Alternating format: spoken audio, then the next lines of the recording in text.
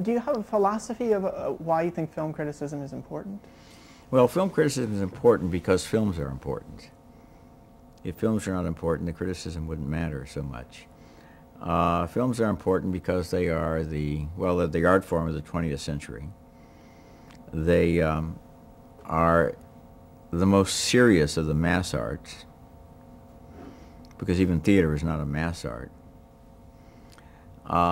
They affect the way people think and feel and behave, and they can be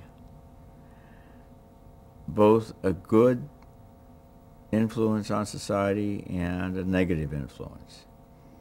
To the degree that they glorify mindlessness and short attention spans, I think they're bad. To the degree that they encourage empathy with people not like ourselves and encourage us to think about life and issues, they can be good. They can also, of course, simply be purely entertaining, and there's nothing wrong with that.